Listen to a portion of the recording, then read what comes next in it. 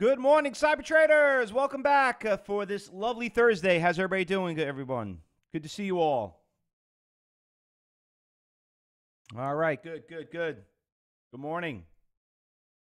All right, guys. So it looks like we're having a pretty exciting morning so far. There's a lot of good stocks that are moving. The G dot is just phenomenal.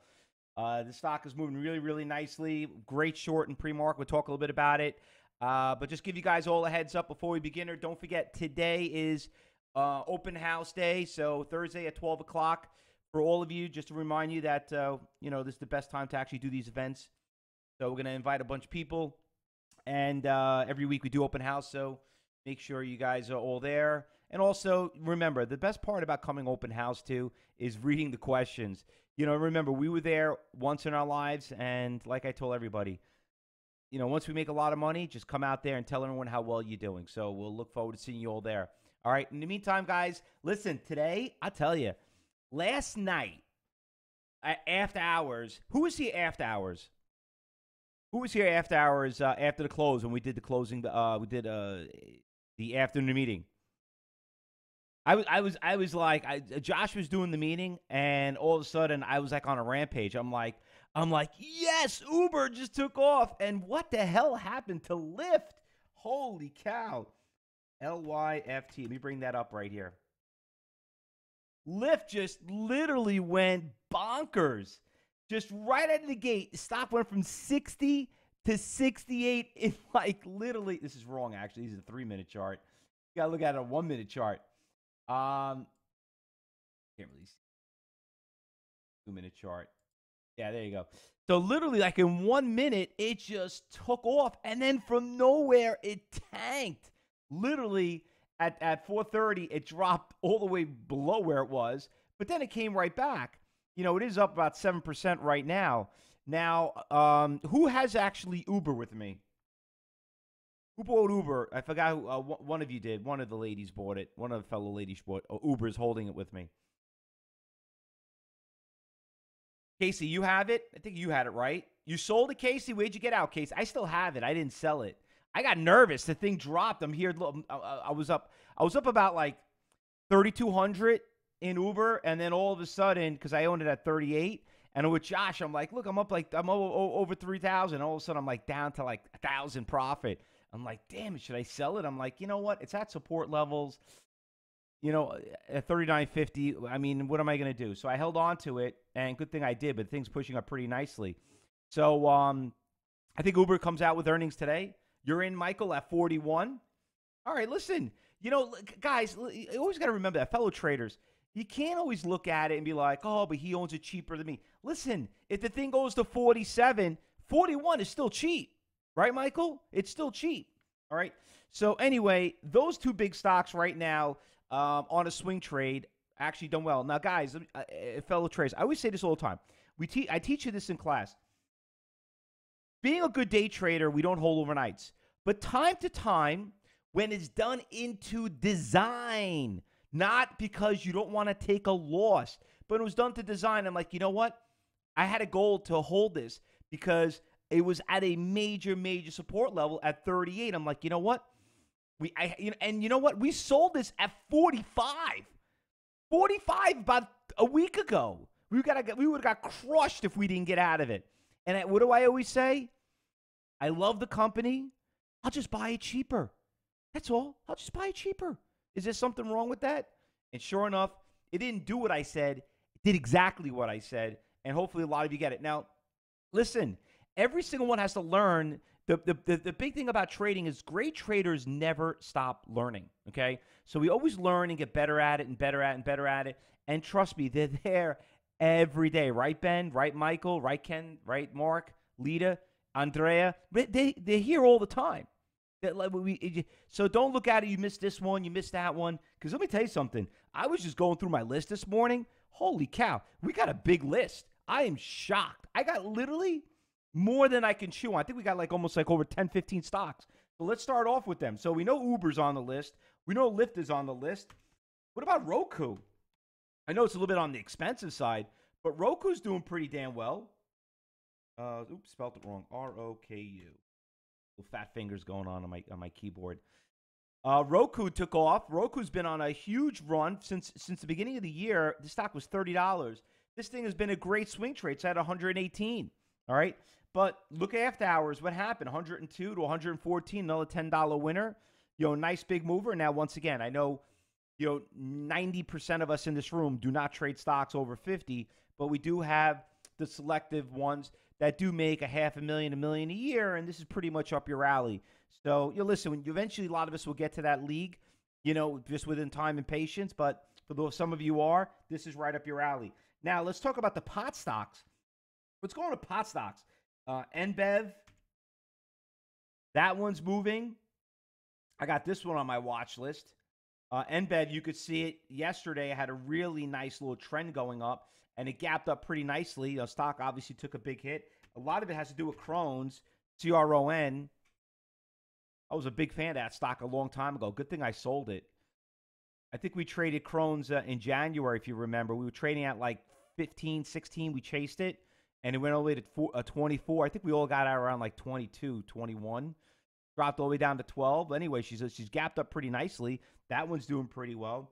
And I think we had the ACBC, something like that. That one was moving also. But let's look at some other ones that also are moving pretty nicely too this morning. There's a lot of them moving this morning. Here's a nice little cheapie for some of you. The INFN. This one's gapping up pretty nicely, up 10%, 102,000 shares. You got a nice little 10,000 share seller on level 3 right there at 450. So there you go. You got some resistance levels. No wonder why it's having a tough time breaking it.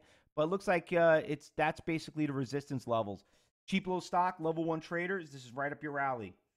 What else we got? AMD, another one. AMD, we were trading all day yesterday. AMD was doing pretty awesome. AMD took a huge hit from 34 down to 28. Look where it is, right back up to 31. Stopped really strong. Guys, we had that correction in the market with that whole China. You got to love the volatility in the market. I mean, come on, guys. You got to admit it. All right.